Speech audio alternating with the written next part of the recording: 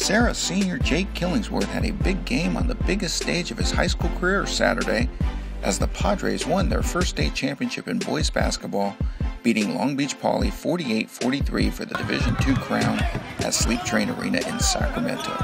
Killingsworth, the West Catholic Athletic League's most valuable player, had 15 points and 16 rebounds in his final game for Serra.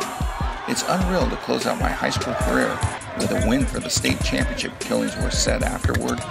That was just great. When we started working out last summer, I knew we had talent. We had our ups and downs, but at the end, we put it all together.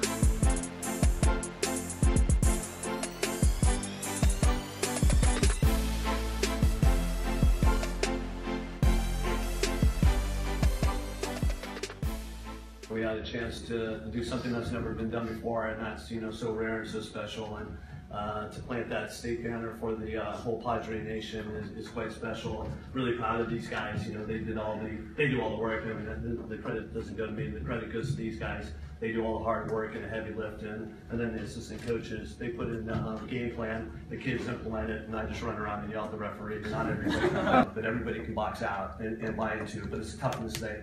And these guys bought into those sorts of things, and that's what made this game. Let's go, guys.